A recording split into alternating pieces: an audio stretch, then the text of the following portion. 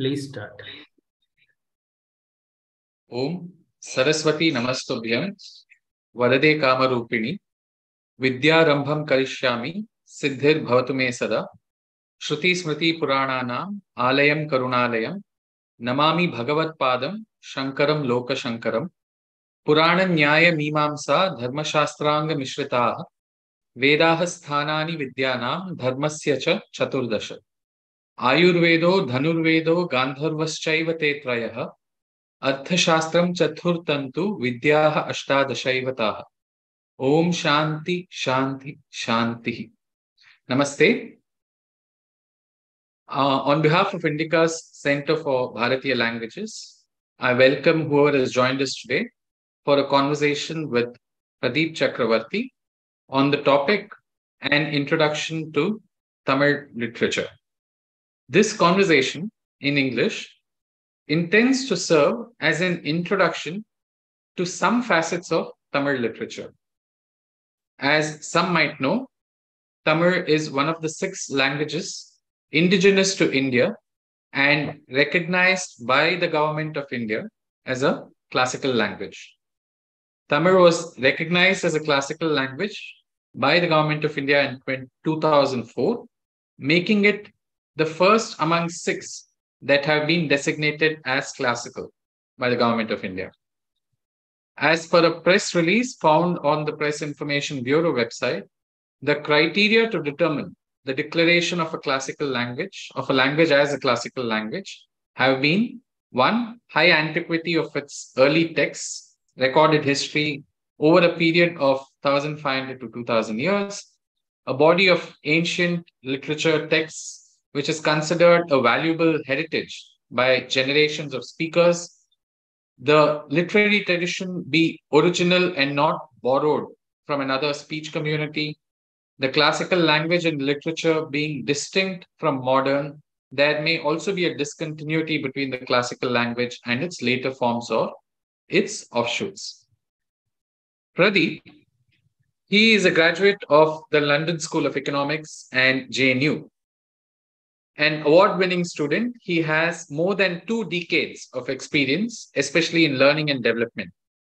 His mission is to help people understand the present and future behavior by understanding the past. His life is immersed in the history and heritage of Tamil Nadu. His passion is connecting his corporate experience in TVS, Infosys, CTS, and McKinsey to history. He does heritage tours of Tamil Nadu and has recently opened Anantya in the village, the first heritage hotel for Tirunelveli, Tuticorin districts in southern Tamil Nadu. His focus is on making history relevant to children and adults in the corporate world. He has authored 9 books with a focus on the culture of Tamil Nadu and how history can help people improve performance at work. He's passionate about the Pandya kingdom and is working on a PhD on their administration and has recently opened, as I mentioned, a heritage hotel deep within the kingdom, close to one of the oldest inhabited villages of India. And he's also had a homestay in that period. He lives in Chennai. His most recent book is a translation with Justice Prabha Sridevan, retired, the title of which was Essays of Uve Swaminathan Iyer, Uvesa for short. If not for Uvesa, according to the authors, much of what is today understood as classical Tamil might have been lost forever. It was largely because of his efforts that Sangam poems and the great epics have survived to us. The book has several essays that not only look at the history of Tamil and Tamil Nadu, but many anecdotes from the Tamil Nadu of the 19th and early 20th centuries. This book has been published by Niyogi Books with support of the Tamil Nadu Textbook Society. With that introduction, I welcome Pradeep for this conversation, and I request you, Pradeep, to take it away from here.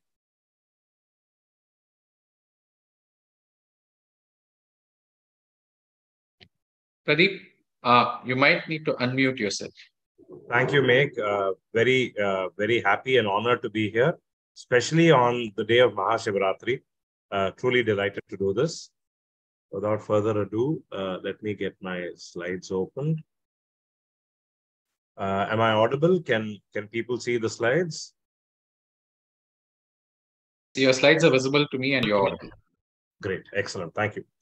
So this is in a way it's a very easy topic, and in a way it's a very difficult topic, because Tamil literature is so vast that I can start anywhere and end anywhere, and it will still be a great talk. Or I can leave out most of the important stuff for different people, and I can get a lot of brickbats because of that. I don't know which way it's going to do, which is why I thought it's important for me to first set the context and the limitations. This talk is really a very broad reading of a very small selection from Tamil literature, which is almost 2,000 years old. In fact, a little over 2,000 years old. So it's impossible to cover all aspects of it. The presentation is primarily for non-Tamil scholars. So people who may be connected with the language, who may not know the language at all, maybe from the region, that's fine too. And it's a very biased selection of literature that I've taken. These are verses that many of them I've learned in school. Many of them I learned when I was bringing my son up, and I wanted him to learn some of these verses. A, for him to know about Tamil, which is his mother tongue, and B, for him to also use that wisdom from 1,000, 2,000 years back to live his own life with the virtuousness. So there's no rhyme or reason for why I've chosen some and why I've not chosen some. Yeah. What this is not is certainly it's not an exhaustive treatise on the history of Tamil. It's impossible to do that in 1 hour, and it's certainly impossible to probably even do it in a day. You'll just get a scattering of the emotions. So, and it's certainly not comprehensive by any standard. I mean, 2,100, 2,000 years old, more than that. So much of literature available, not just in Tamil Nadu, but in Southeast Asia and in Sri Lanka as well. Haven't even covered all of those. And it's certainly not a linguistic or a philologist's account, because neither am I a linguist, nor am I a philologist.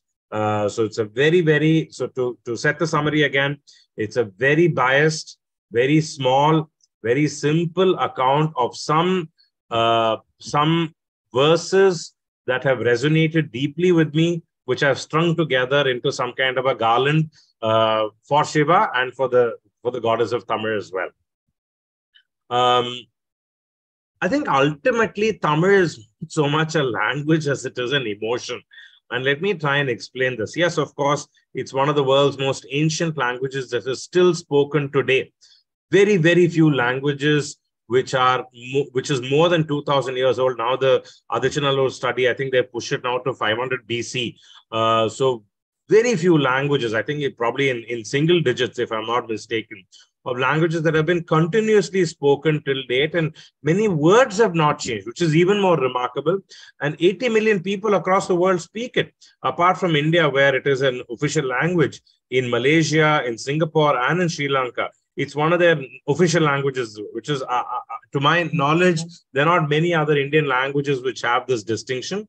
But fundamentally, more than a language, it's also a body of knowledge. It's more technical. A lot of it is ancient. So it's not just, and you'll see this as we go through the Sangam poems, you will see that it's not just the language, it's not just the metaphors, it's the sheer amount of information that we have on plants, on trees, on fauna, on mercantile traditions. All of this is there in this language as well.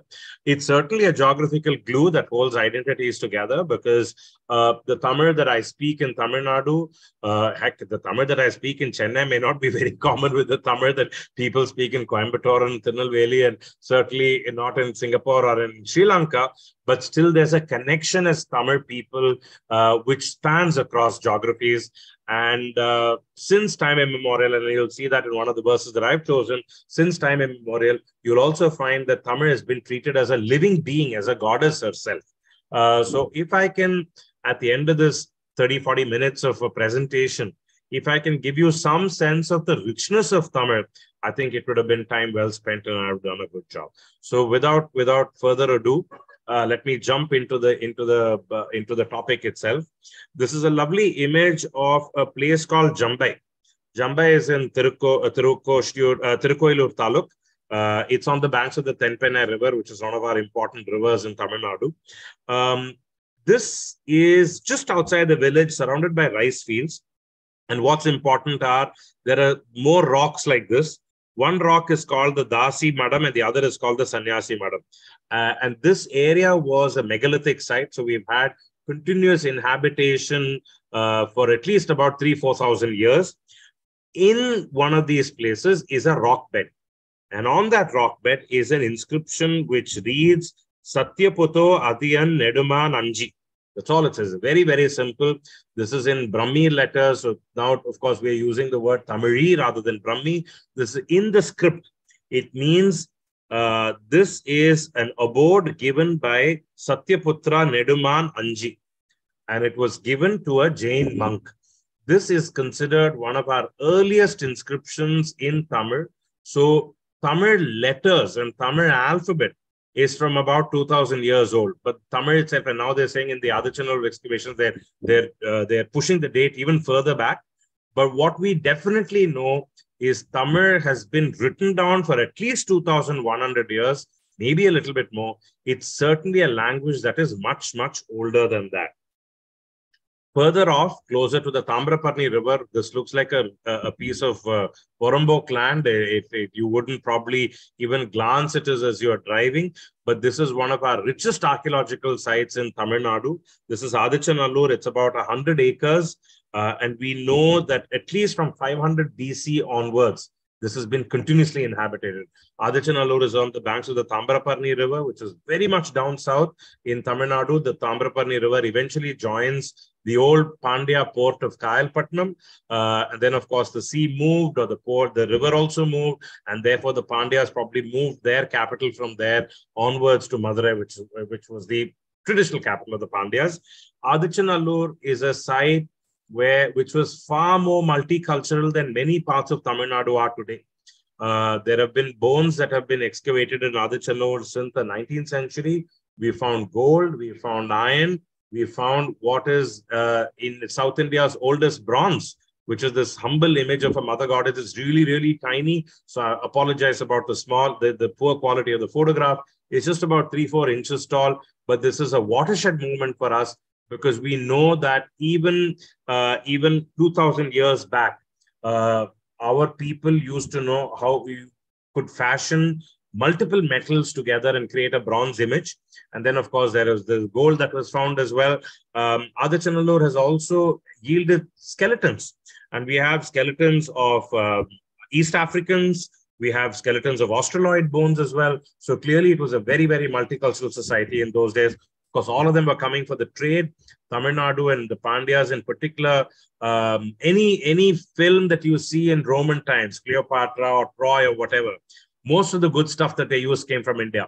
And Tamil Nadu and Kerala, of course, at that time, Kerala wasn't separate. Kerala was a part of Tamil Nadu. It was part of the Tamil culture as well.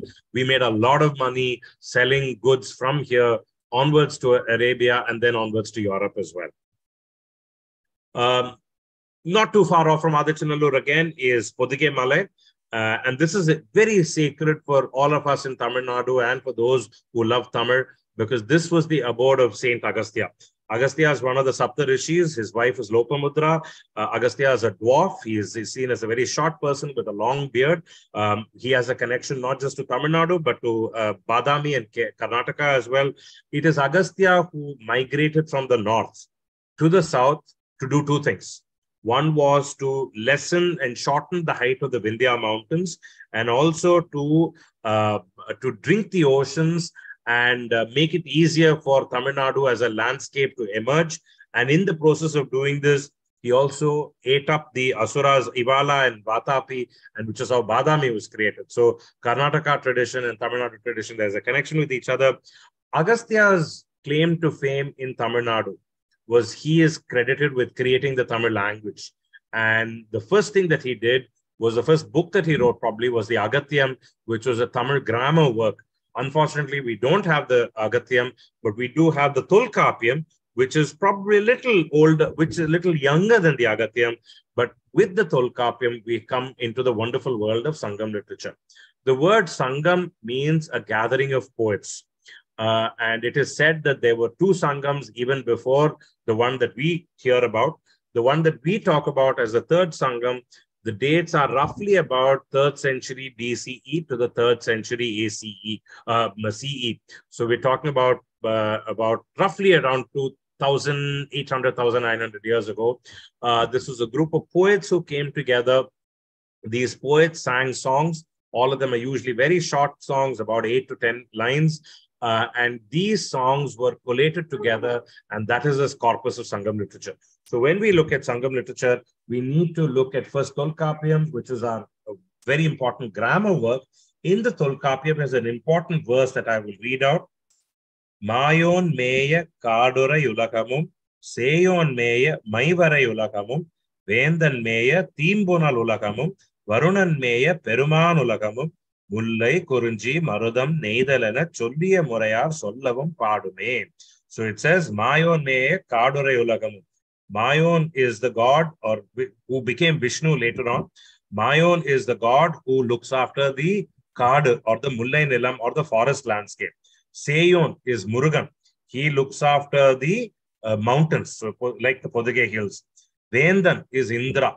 Indra looks after the Marudam or the Timbunal is the pastoral landscape, the Kaveri Delta, the Tamrapanni river banks, all of this. Varunan Meya Perumanulagam. Varuna is the god of the Neidal or of the seashore. And he says, Mullai Kurinji Marudam Neidalana Cholliya Murayar Sollavam Padume.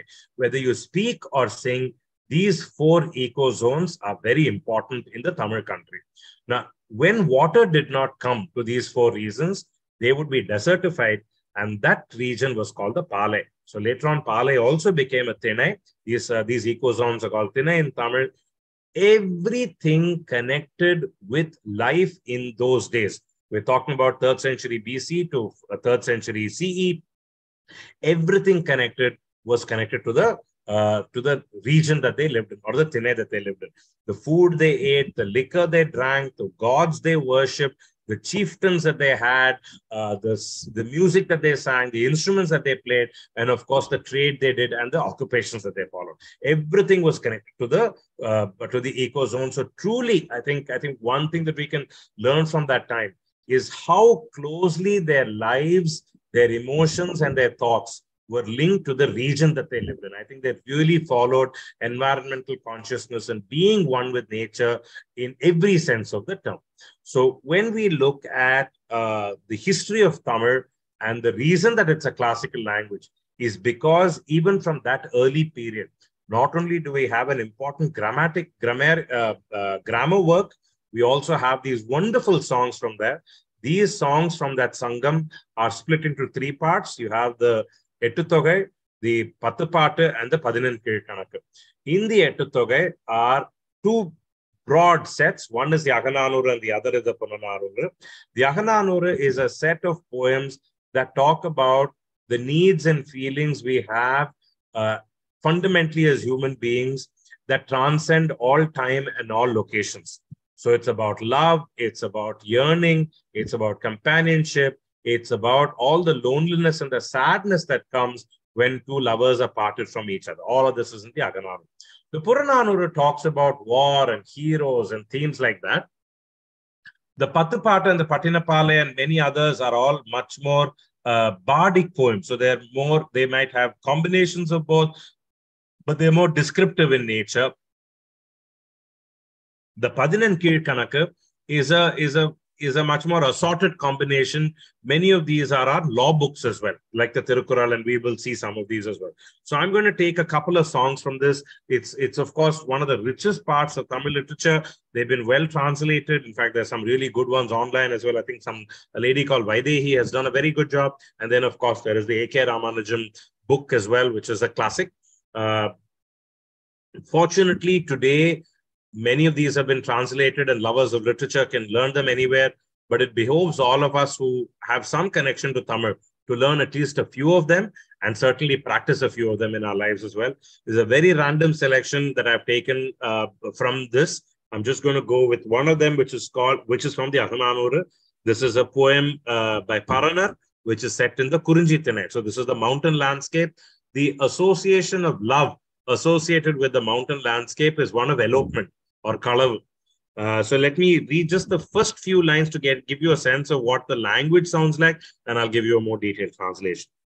Irumburi mari arungal mudar விழவு இறையினும் துஞ்சாது ஆகும் மல்லில் ஆவணம் மறுகடன் மடியன் வல்லுரை காடும் சொல்லனை துஞ்சல் பிணிகொள் அஞ்சிரை அன்னை துஞ்சின். So this is how the verse starts. It's a long verse, and let me give you an understanding of what the translation is. This loud town where liquor flows like the rain will not sleep even when there are no festivals. Even when the prosperous markets and streets go to sleep, mother with the strong and harsh words, she does not sleep. Why doesn't her mother sleep? The heroine is telling this to her friend. Mother doesn't sleep because the mother knows that her daughter is going to elope with this hero, because it's set in the Kurinji Thinai. Even if mother holds us tight and guards around us, even if they sleep, even if the guards who don't sleep and they are also moved rapidly around, even the young men with bright lances sleep. The dogs with sharp peeps and right curled tails, they start barking. Even if the loudly barking dogs go to sleep, the white moon spreads its rays in the skies and it appears like the day. But even if the moon reaches the mountains and there is pitch darkness, the house rat-eating, strong-mouthed owls, they hoot in the night where all the gulls are roaming about. But even if the owls with the round eyes, if they stop hooting and they go to sleep, the house roosters start crowing loudly. So even if everyone has gone to sleep, he whom my heart is not away from and is pining away, will he not come? So many hindrances we face in wanting to just meet this man, let alone eloping with him, just meeting this man. These hindrances, she's telling her friend, are like those faced by the travelers who go through the rock-filled, mature, protective forests of Urandai city, which is surrounded by strong walls that belong to the king Tittan, who has swift, fine horses that leap and run straight, wearing pebble-filled anklets on their feet. So in one song, you get to see how the city would have looked like, right? I mean, there were liquor shops, there were guards, there were people, there were tradesmen, and the stunning part of Sangam literature is the detailed description of nature. I mean, we know of owls, we hear of mountains, even down to the flower of a tamarind which turns green to red. Even that much of detail Sangam poets have looked at. So this is from the Agananura, from the Ettutogai. Many other poems that even if you are not conversant with Tamil, even somebody like me who's reasonably conversant with Tamil, I can't understand that words. It's very difficult for us to understand. But even with the translation, what shines through is their phenomenal attention to detail and that oneness with nature, of even noticing very, very small changes in flowers and plants and animals and water and landscape as well. So this is from the Ahananura. The Purananura is, of course, it's a set of verses on kings and war and what makes a hero. And here is a verse that I have that I'm very fond of, which is what a mother says as what is the duties of people. This is verse number 312. This is sung by somebody called Ponmudiyar. So must have been a lady. The Thinai here is Vahai. Vahai is the flower that was worn by warriors who were victorious. So this is a woman who is singing in that verse. And of course, many, as I didn't mention this before, many of the poems in the Sangam period were sung by women poets. Indru Purattarul en Thalai Kadane. சான்றோ நாக்குதல் தந்தைக்கு கடனே வேல்வடித்து கொடுத்தல் கொல்லர்க்கு கடனே நன்னடை நங்கள் வேந்தற்கு கடனே ஒன்றுவாள் அருஞ்சும் மருங்கி கிளன்று எரிந்து பெயர்தல் காளைக்கு கடனே. So ஈன்று புறத்தருள் எந்தலை கடனே, my duty, kadan is really a debt. My debt is to give birth to the child. சான்றோ நாக்குதல் தந்தைக்கு கடனே. So the job, the debt of making him a wise man is the father's job. Vel vadithal koduthal kollarku kadane. So the job of giving him, the debt of giving him a strong spear is the job of a blacksmith. To get him a war to fight is the job of the king. But to use that spear to fight with those elephants and bring victory, that is the boy's job. That is the job of the boy. So I think in a way, it tells us that, look, as human beings, there's only, even as parents, even as a mother and a father and a king, there is only this much that we have to do. Or in a way, if you flip it, it's the other way also. Others can only help us this much. Ultimately, our job, so in the context of Mahashivaratri, as Pasus, all of us have to go to our Pati and go away from our pasam. Ultimately, sure, Shiva will help, poets will help, philosophers will help. Ultimately, my journey of joining Shiva is about me doing it myself. That's really what this poetess is saying. Moving on from this is Patapata and Madurai Kanji. Patapata and out of this Madurai Kanji and Pattinapalai are two that I've chosen.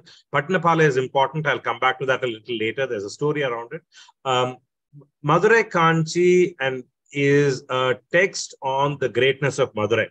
And Mangudi Mardanar is a poet, and he describes Madurai in extraordinary detail. So we know that Madurai was surrounded by a moat.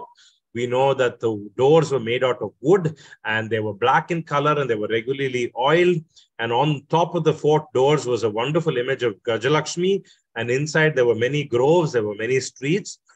Generally, communities tended to live together. And in these streets, there were many, many flags. So from the distance, looking at the color of the flag, looking at the image on the flag, you could know what was there and you could go and join that group if you wanted to. We hear about all the goods and produces that were sold over there in the bazaar. Certainly looked like, there's another lovely verse called Tandi Alangaram, which says, Madurai or Kanchi. I think it's about Kanchi though. It says, you can't find all the things that you find in Kanchipuram inside the ocean. But everything within the ocean you can find in Kanchi. So you decide which is better, Kanchipuram or the ocean. This is actually a text on how to write good poetry. And this is one of the different metaphors and similes this teaches it. But coming back to Madurai Kanchi, we even hear about how the city never sleeps. There are restaurants open all the time. And then, of course, there's a lot of description on what kind of food is served. And we also hear of how in the night, the time is announced by watchmen ever so often, by drumbeat. And in the night, when everybody is sleeping safely and quietly, there are a lot of burglars who wear disguises, who prowl about. But then the police forces in Madurai are so good that these burglars get caught all the time. The Pattinapalai is a similar text on the beauty of Puhar. I'll just read one short translation. It talks about the public kitchens in Kaveri Pumpatnam. It says that their fame is so much, and there is a lot of public kitchens with tightly fitting doors bearing the emblem of the tiger, which is the Chola symbol. Inside that official building is left even to the height of a grass. But this Padinar Kala Mandapam, or the 16-pillar hall alone, I've left over because my war is with the Chola king. My war is not with Tamil. Just as much as the Cholas love their Tamil, so do I. So this mandapam that was gifted by the king for this poet, for this Pattinapalai, I'm leaving that alone. So that's how Tamil transcended boundaries, it transcended rivalries, and it taught king. And in fact, in that he says, the Chola king who rules with dharma, aram valartha. So he says, that the passion of Tamil to allow a bitter enemy of a king to even then acknowledge what that enemy king has done well. I think that's really the true test of learning, knowing, and following Tamil. So this is from the Patapata. The Padinan Kanaka is a large set of texts. The Paramari Nanura is something that I'm very fond of. It's about 90 odd verses, all of them around 4 lines each. One of them that I like is the difference between a wise man and a fool. And it says, Tantuki, Tunatuki, Payantuki, Matradu Kolla Madivallar, Atrantri, Yadana Mundu Sede, Yadana Mundrahivan. So he says, there is only one difference between wise people and people who are not so wise. And the difference is that wise people, whenever they start doing, something, they ask three questions. Tantuki. Will it benefit me? Will I grow because of this? Tunai Tuki. Who others can help me on this? Payan Tuki. If I do this with the help of that person, how will it help the larger community? Because they ask these three questions and they get the right answer, only then they will start doing it. Because they do it this way, everybody will benefit. Fools, on the other hand, will not ask these three questions. They will also do something, they'll also get some benefit. But because I don't ask these three questions, the benefit will not be so high. So there are many others like this. The Paramay, given the first verse, is probably a Buddhist text. The Asara Kove is from the 5th century. This is about 100 songs. This deals with the body and the mind. So all of you who are looking for tips on wellness,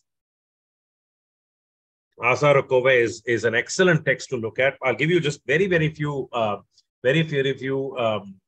recommendations on the Asara Kove. It says, eat after a bath, and before you eat, wash your hands. Wake up early in the morning. You brush your teeth for sure. Bathe with clothes on. I think this is probably a real an indication that Asara Kove was written by somebody who was not so fond of the Jains, because the Jains, the Digambara Jains, were very popular at that time, and they strode about without wearing any clothes. And then it is best to have the sweet first and have something bitter in the end. And it says, gargle after you've eaten, gargle your food well, spit and clean your teeth, and do this at least 3 times. It says, speak very carefully. If you don't want to have any diseases in your life, don't sleep alone in a ruined house. Don't sleep alone in a temple, or certainly don't sleep next to a cremation ground, and don't sleep during the day. So those of us who like our naps on Sunday, Asara Kove is not so keen on that. And then, of course, there is a Tirukkural, which is an ocean of knowledge. It deserves a separate lecture. Something that I like in the Tirukkural, I think, going back to the Asara Kove theme, is many of the Kurals are on health and wealth. So, for example, it says, if we need to get good medicine, the person who is giving the medicine has to be very sure about who is being treated, what the specific issues or the symptoms are, and then prescribe certain cures. And it says that the patient, the doctor, the medicine, and the pharmacist are the most important people. And all of them need to follow certain rules, and the what, the why, and how the medicine should be given should all be very clearly mentioned. So many other messages like this. The Tirukkural, of course, is one of our most important texts. It is very likely that many of the texts from the Padinan Keezhkanakku may have been written by Jains, because by this time, we're talking about the 2nd, 3rd century of the Common Era, Jains and Buddhists become more and more common and powerful in Tamil Nadu. And it is likely that it is they who brought in these law texts and these Aram texts, basically texts on high living. Because earlier on in the Sangam period, I think there were much less social constraints on how one had to live life. So moving from Sangam literature, we move into one of our big topics, which is the big great epics. Silappadigaram is from about the 3rd century CE. Jivaga Sinta, and it is Hindu, Jain, it's got a mixture of everything. Jivaga Sintamani is a Jain epic. Valayapati is also a Jain epic. Unfortunately, the Valayapati, we don't have it at all. Both of these are from about the 10th century. Manimekhala is a Buddhist text from the 10th century. Again, Kundalakesi is also a Buddhist text. Unfortunately, we don't have the Kundalakesi as well. But between the Silappadigaram, Jivaga Sintamani, and Manimekhala, we have a very good idea of what was daily life like, especially the mercantile community. There's a lot of mentions of the merchants in the Silappadigaram, in Puhar especially. For example, when Kannagi and Kovalan, who are the hero and the heroine of Silappadigaram, when they moved to Madurai, Ilango Adigal almost mentions about 24 different varieties of trees. And the last meal that Kannagi and Kovalan have together, the dishes are mentioned, how the dishes are served are mentioned. So much of detail in the Silappadigaram. The Jivaga Sintamani is more a story of Jeevagan, who is like the Yayati story. He gets married many times. He has a lot of affairs. And ultimately, he realizes the more and more we pander to our senses, the less and less we are happy in the long term. Manimeghalai is the story of Manimeghalai, who was a daughter of Kannagi and Kovalan. And it is her life and how she realizes that the ultimate truth is under the Sharana of Buddha and the Sangha. These texts are, if we could not have got these texts if not for Uwe Saminadayar, which is why we need to spend a little bit of time talking about him. And what's interesting is one of the essays that I've translated in the book is there's a proverb. And in the proverb, Uwe is unsure about how to explain that proverb because he finds it in Jevika Sintamani. And then totally by happenstance, he hosts lunch for somebody and he is not paying attention to what that person is saying. But as that person is speaking, he uses the same proverb. And this enchants Uvesa, and he is able to, because of that lunch, he is able to decipher the proverb. So these proverbs, the proverb is, Kallar Puliye Vere Kaniya is the proverb. Come thief, punch the tiger. And because this proverb has survived from Jivaka Sintamani's time till the 19th century, but unfortunately today our knowledge and our way of speaking Tamil is so limited. We've lost many of these proverbs. So there's an interesting anecdote that I wanted to share of how the religion might have changed. Uvesa struggled a lot to understand Jivaka Sintamani and a lot more for Buddhism and Manimekhalai, because by then Buddhism in Tamil Nadu had completely gone away. At least Jains, there were some people living. But the language richness hadn't changed and many of these words were still used. Just a quick time check. How are we doing on time? We have about another 10, 15, 20 minutes. Okay, I'm going to rush a little bit. And then from the 10th century onwards, actually from the 6th, 7th century onwards itself, the great contribution in Tamil is of the Bhakti movement. We have the 12 Alvars and the 63 Nayanmars. Not all the 63 Nayanmars composed songs, but many of them did.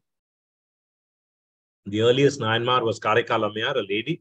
But the most important ones were the ones who lived in the 7th century and the 8th, 9th century, which is Samandar Appar, who both lived in the 7th century, Sundarar, who lived in the 8th century, and Manikvasagar, who lived in the 9th century. The collected works of all the Nayanmars and other saints like Tirumular were all put together, and Periyar and Sekiyar, who wrote the stories on these 63 saints. They are all put together as a part of 18,349 verses, which is the 12 books on Shiva. The 4,000 verses on Tirumal is called the Nalayara Divya Pravandam. Fortunately, unlike the Sangam poems, these texts are very much in practice. People recite them, they know them, many of them sing them, they dance them. They're very, very current in the community today, which is a good thing. It's impossible to choose something from each of these. I'm going to take a very, very random choice. From the verses on Tirumal and the Divya Prabandham, I've taken something from the early Alvars. In fact, we don't even know their names. We just know Poige Alvar and Buddha Alvar. So Poige is a lake, it's a water body, and Budam is the Panchabhutas or the 5 elements. So we don't even know their names. They must have probably lived around the 3rd, 4th century, something like that. I'm going to read one verse of Poige Alvar to give you a sense of the words and the sentiment as well. Vayyam Takaliya Varkadal Neyaha Veya Kadiron Velakaha Veya Sudar Almin Adike Sutinen Solmalai Idaradi Ninguhave Endre. So he says, the earth is my lamp, the ocean is my oil, the sun is the flame, and I offer this garland of songs at the feet of the radiant Lord who bears the chakra or Tirumal, so that we might cross the ocean of misery, which is the Samsara Sagara. Buddha Tharwar has another verse as he starts his. It's also a lovely one. Anbe Thagaliya, Arvame Neya, Inburuga Sindai Id Tiriya, Nunburuhi, Nyana Chudar Vilak, Yetinen, Narananuk, Nyala Tamil Purindanal. Love is my lamp.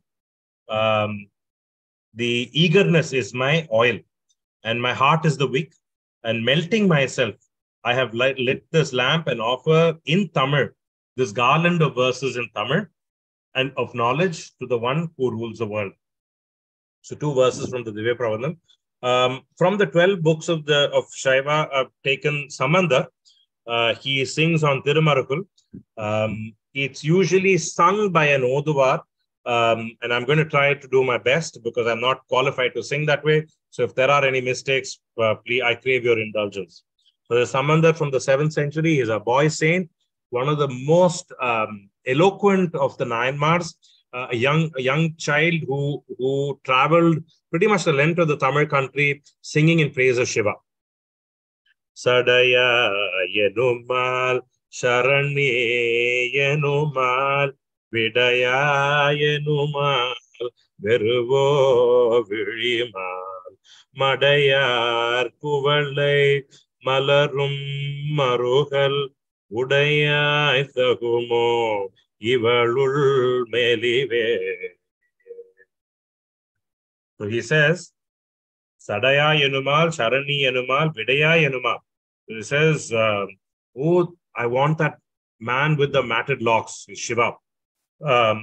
He is my only refuge. He is the one who rides the Vidai or the bullock, the bull. And saying all this, she faints away. Oh, Shiva, who lives in Marugal, surrounded by many water bodies filled with lotuses. What you're doing to this girl, is this the right thing to do? Shouldn't you come and save her? This is Samandar's verse. And he goes on to sing a few more. This verse is important in 2 ways. And in the Divya Prabandham, Vishnu is also sung in many verses like this, of where in unique, I think, to the Tamil tradition, is where God is seen as a lover, as a child, as one among us. And I think that's the richness of the Bhakti poems in Tamil. And at a deeper level, what Samandar is saying is all of us have this yearning to be with the Pati.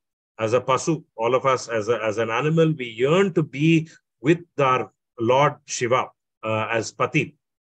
And in the more and more we explore why we are like this, the more and more we try to reach that person, the more and more we find ourselves also. So this is a concept or a deep philosophic insight of how the more we find ourselves in others, in helping others, the more we find ourselves. And in other words, Nammarwar has this wonderful verse called Nediyar Kadime.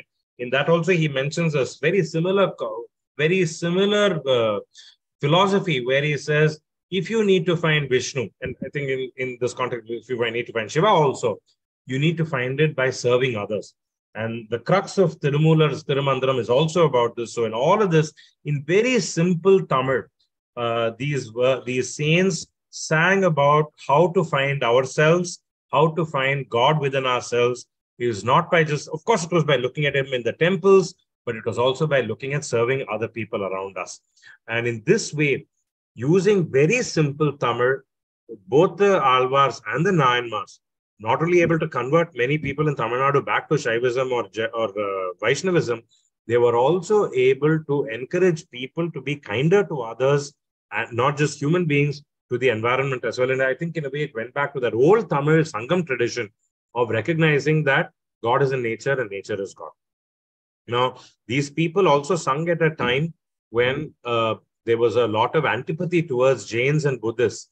But keeping that aside, I want to sing one more verse. This is from Chakravarthy. This is from the 9th Tirumurai. Chakravarthy lived much later. In fact, he was the saint who sang about both Gangikonda Cholapuram and Rajaraja Chola's Brihadishwara temple. So in this, I'm just going to sing it one time and then show you how the Oduvar community or people who really know both the Sot Chuvai and the Porul Chuvai, which is the nectar of the words and the nectar of the meaning, how they could repeat different words from different parts, string the sentence together and make the song far more powerful. So let me sing it the regular way first. And I'm going to move the mouse along with the words. So even if you don't understand Tamil, you can see how a person who truly feels for Tamil, who truly understands the language and the sentiment of the poet, can string random words together, form a sentence that still makes sense. Yeah. உலகெல்லாம் தோழ வந்த எழு கதிர்பரதே ஒன்று நூறாயிரம் கோடி அலகெல்லாம் போதிந்த திருவுடம்பு அச்சோ அங்கனே அழகு ஈதோ அரணம் பலகுலாம் படைசே நெடுநிலை மாடம் பருவரை ஞானியர் வெண்திங்கள் இலைகுலாம் பதனத்து இஞ்சிஷு Thanjai ராசராசே சுரத்திவர்க்கே. So this, of course, they will do in a much more refined way. Ulagalam thoda vanda. The whole world comes to pray, including the sun, which has Ondru Noorayiram Kodi, which has 100 rays of effulgence. Alahelam Pudinda Tirudamba, and all that effulgence is nothing compared to this beautiful Shivalinga, which is inside. Angane Igardo Aranam. This is where you need to go. Palagulam Padese, the place where there are many people living. Nedinile Madam, which has a long wall. Paruvare Nyaniyar Ventingal, which is a lovely place. Ilagulam Padanati Injishu Tanje. So in this place of Tanjavur, which is surrounded by moats, Rasaraj Shechura Tibarke, all of them come to pray as Rasaraj at Rasaraj Shechura, which is Bradishwara inside the temple. Now, let's do this. Ulakelam Todavanda Injishur Tanje Rasaraj Shechura Tibarke. So the whole world comes to Injishur, to the Tanjavur with the moat, where Rajaraseshwaram, the deity is there. Ulahelam Todavande Injishur Tanje Tiruvudambu Acho Yerkadir Paradi Undru Noorayiram Kodi Todavanda Rasarase Churativarke Injishur Tanje Rasarase Churativarke Nedinelai Madam Tanje Rasarase Churativarke. So when an Oduar could take, and of course the impact is more if you understand the language really well, it looks like each of these words don't have a connection with each other in another sentence. But a person who really understands the language well and the meaning well can pick all these words in different ways and keep coming back to the main content of the song, which is the entire world comes to Tanjai's Rasarase Churam to pay obeisance. And again, all of these words, so follow my cursor over here, all my words will come back and say Tanjai Rasarase Chura Tivarke. These are really the core words. So Karur Tevar wants us all to come and pray to Rasarase Churam because the whole world is coming. And the song can be sung in many ways to make this happen. Moving on from there, these are unfortunately songs that are not well explored. There are many inscriptions on the walls of temples which have poems in them. And many of these are, of course, in the Nelliyapar Kovil in Tirunelveli is one of the finest of them because it has many verses like this. Most of the verses are actually on a king or on a donor or a benefactor. Some of them are not. This is a very rare swastika-shaped temple tank near the Perumal temple in Tiruvellarai, not very far off from Tiruchi. And this tank is constructed in such an ingenious way that people who are having a bath here cannot see the other. So even in those days, they had a sense of privacy. On the walls of this tank, this was probably from the 8th century or maybe a little earlier. Dantivarman is the king who seemed to have built it, somebody else built it in his reign. So the song, this is a verse here, and I'm sure it would have been sung in those days. Kandar Khana Ulagathir, Kadal Seyde Nillade, Pande Paramanadi Nal Paranda Nindre, Vayade, Tandal Muppu Vande, Unne Talarak Chede Nillamun, Unde Lunde, Mikadu Ulagamaria Vaimine. So Kandar Khana Ulagathir, Kadal Seyde Nillade. Hey, everything in this world is impermanent. Even the person that you met 1 minute before may not be around. So don't feel too much of love towards this world, which is impermanent. Pande Paravan Padaitha Nal Partha Nindre Neyade. So this God, Paraman, Shiva has already marked an expiry date for you. Don't keep obsessing about when that date is going to happen because you don't know when it is and it's not under your control anyway. Tandal Muppu Vandu Unne Talarak Chede Nillamun. Before you get the third stick to keep you steady, which is the walking stick, before that happens, Undel undu. Eat what you need, take what you need. But everything else, Ulagamariye veimine. So Ulagamariye, so that the whole world knows, give it away. This is a lovely verse over here. And there are many other verses like this on the walls of temples. All of these have been translated into English. They've been published, but sadly, they're not very much into the concert circuit and so on. Apart from this, in the Vijayanagar period, we're talking about the 15th, 16th century, Tamil continued to have a very, very rich tradition. Now, there are many, many texts at this time. There are things like the Ula, which is where the king goes on procession. Tood, which is when a lover sends a message across. Uwe Saminatha, for example, discovered many Toodas. I'm just going to read out a few of them. There's one called Man Vida Tood, which is a lover sending a deer as an emissary. One which is Tendril Vida Tood, sending the breeze as an emissary. Killi Vidathudu is sending a parrot. Puhele Vidathudu, which is sending tobacco leaves. This is from Murugan, the Thudu that was written. Vandu Vidathudu sending a bee. Tamil Vidathudu sending Tamil itself. This is written in Madurai. And Nenji Vidathudu, which is sending the heart and saying, this is a message that I have. Go and send this to my lover.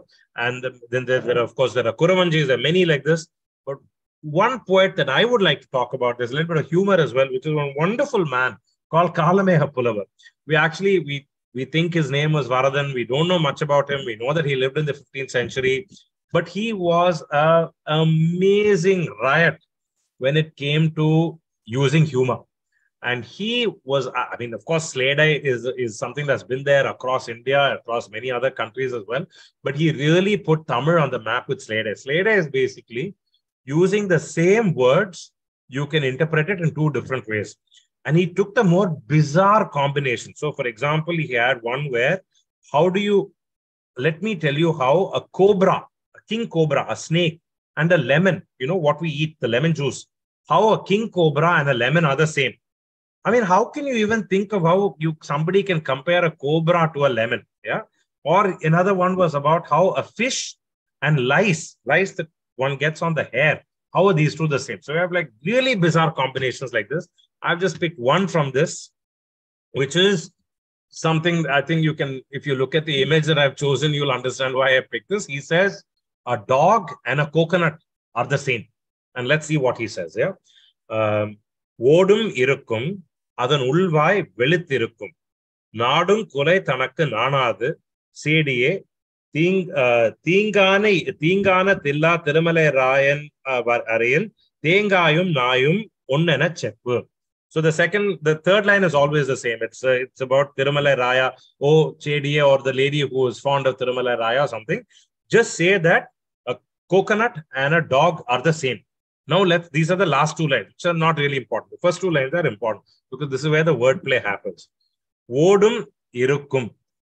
Vodu means the outer shell of the coconut. It also means to run. So if you're interpreting it for a coconut, it is a coconut has a shell. If you're interpreting it for a dog, it means a dog runs and it stops. Yeah. Adanulvai velithirukkum. The inside of the mouth is white in color or light in color. You cut open a coconut, the coconut is white in color. You open the mouth of a dog, the dog's inside of the mouth is much darker than the outside. Yeah. Nadum kulai tanakku nanadu. So nanadu here means it's not shy. A coconut is not, kulai tanakku means kulai for a coconut will be a group. So a coconut is always found in a group. You never find a coconut by itself. So a coconut is never shy of being in a group. This kulai can also mean barking. So a dog is never shy of barking.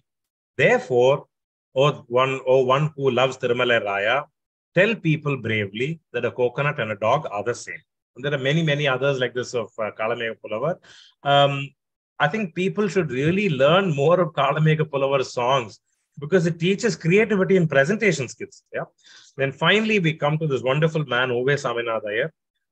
He was born in the 19th century, died in the 1940s. If not for Uwe Sa's efforts, we would have not got the Sangam literature. We would have not got the important epics, which is why Tamil is a classical language. Because by the time he was born, people in Tamil Nadu had completely focused only on the Bhakti literature, which is the Divya Prabandham and the Tevaram and the Tirumurai, and the much later epics like the Tudas that I was telling you. People had forgotten Sangam literature in that early period. One was because it was only people are more Bhakti focused. The second was also some of the ancient literature was in Jainism and Buddhism. Buddhists had completely gone out of Tamil Nadu. Jainism was a very small population. He took it upon himself to go and find all of these, collate them, write commentaries, weed out what was the irrelevant part, what was interpolated, what was wrong, and publish them. It sounds like an easy job today, but remember, no transport facilities in those days, no computers in those days. Everything had to be, many times when he talks about this in his wonderful autobiography, he would be stuck because one word he didn't understand what the meaning was. It's a Buddhist text. You don't understand Buddhist philosophy. There's nobody around to check on Buddhism. There's no internet to check. How does he find out? So these are the kind of problems that he had. And there is one very interesting essay where he talks about how he goes to Alvar Tirunagari, and 3 days he searches in the libraries of the poets, and it gives you a sense of the richness of Tamil. Everywhere he goes, tiny, tiny villages. So many people who were poets, who were there with huge libraries. There's one story where there's a cartman where he knows poems. There's another one where there's a beggar. A beggar knows so much of excellent Tamil poems. And he's not able to find anything. Last night, he finds this one manuscript, which is the Mullai Pattu. And if not for that one day, that one perseverance, and that one text, this whole Mullai Pattu we would have never known in Sangam literature. So many stories like this. Uvesa's book in Charitram, which has also been translated to English, is an excellent autobiography that tells you what daily life was like in Tamil Nadu of that time. We have even some fascinating information on how most people tended to eat more millets than rice, and dowry was paid by the groom to the bride rather than the other way around. We have information like this. Uvesa really put Tamil, classical Tamil, in the map, and we should, anything that we talk about Tamil, we should remember him. Moving on, I know I stopped my Tamil. I spent a lot more time in the Bhakti movement and in the Sangam period, but it will be very, very wrong of me if I don't mention Bharatyar in the context of Tamil. So I thought I'll do one step better. Rather than just talk about Bharatyar, I'll play one of his songs, lovely rendition by Sri Sikil Gurucharan. So let's listen to this as we end our talk on some glimpses of Tamil literature.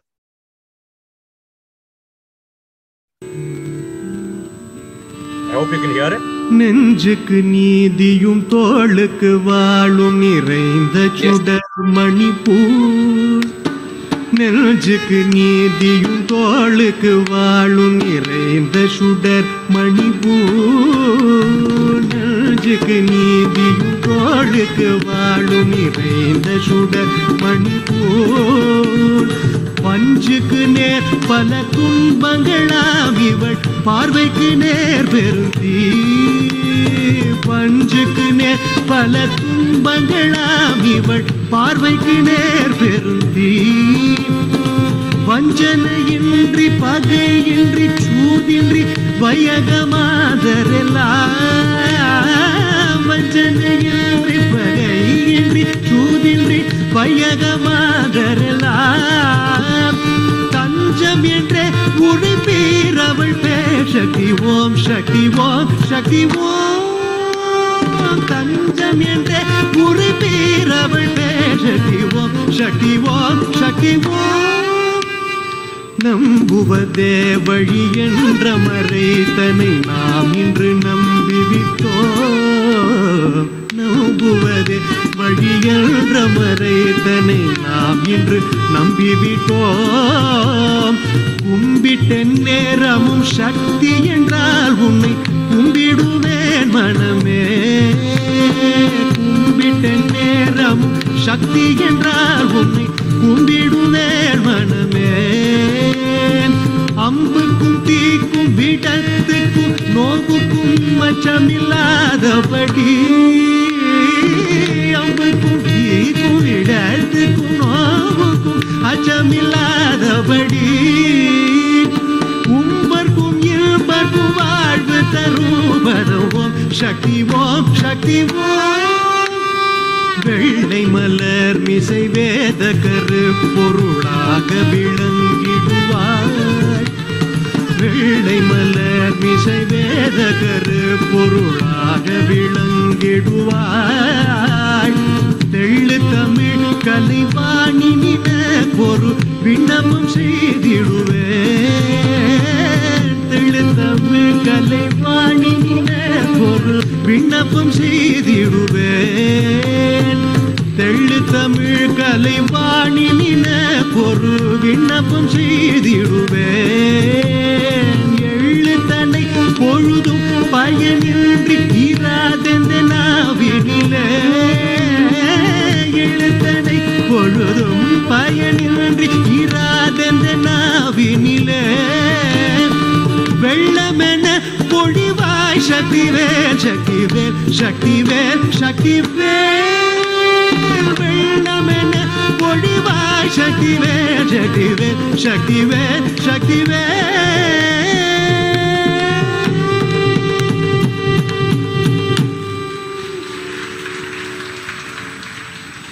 Beautiful, beautiful.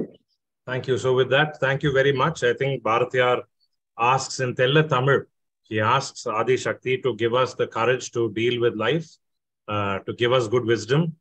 And I think that's a very appropriate wish for us to ask Ishvara today on Mahashivratri as well. So thank you very much for giving me this opportunity, and happy that I had this chance to do this. Thank you, Pradeep. Thank you for sharing a very personal perspective in many ways, and making it multimodal by combining some music, yourself singing it, also including images, building an imagery, and kind of narrativizing this in a very personal way for us. And as Pradeep mentioned, this is a glimpse, really, an introduction to some facets of Tamil literature. And as he correctly pointed out, one would require a lot more time to make it, to even attempt to start being comprehensive. And but I'm sure, I hope it has got people curious and inquisitive about the facets that he has presented about. He mentioned the richness of Tamil, which is actually one of the names of the chapters in the book that he has co-authored. So people, I request those who are listening to us from in the different forums to explore, to consider, picking up that book, understanding who is, thanks to this translation, and his co-author, Prabha Srirevanji. Now, with that, if there are any questions specific to what Pradeep has presented today, I request you to key it into the Q&A box, and Pradeep will take those questions. I request you to keep it specific to what he has presented and keep it as short as you can.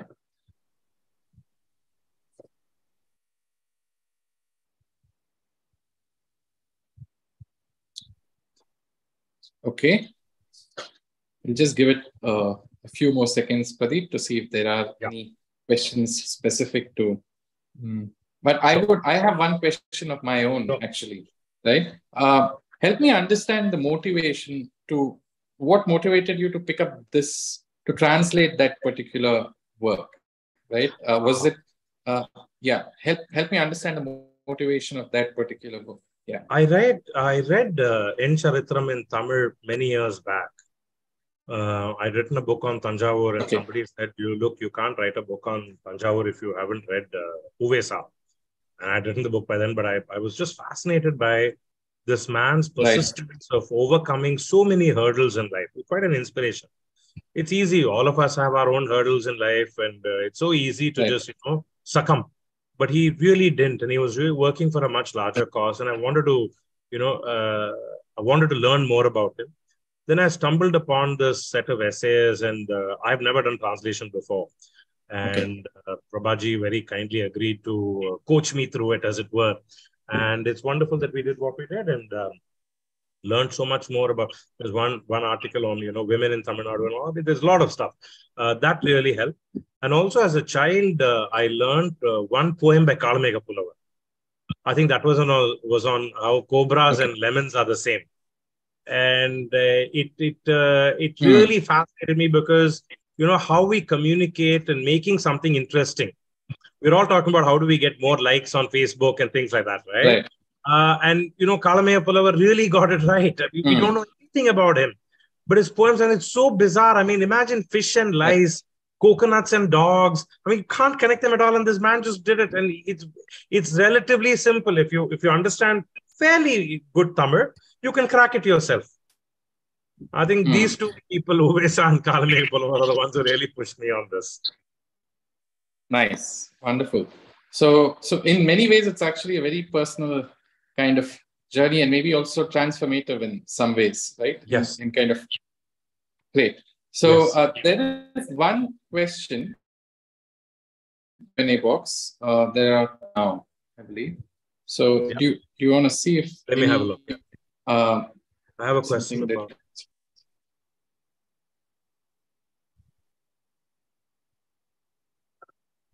Yeah, so somebody's talked about, pronunciation and things like that. I mean, it is going to be what it is, and languages have to change. It's difficult sometimes. I find that many of us can't pronounce R, which is unique to Tamil, but that's the way it is. I mean, I don't know. I don't think so much about the future. I think for me, I'd rather look at how can I take whatever I love about the language to as many people as I can. So that's the way I would look at it. Unfortunately, somebody's asked about Kalamega Pulavar's poems, which is so sad. Nobody's ever translated them, which is really, really sad. In fact, I think it's about time somebody actually did it. Yeah, at least I don't know of anybody who's done it. But all the verses are available online. I think Tamil Virtual University, a couple of others, all of them are available online. In fact, I don't have the book myself.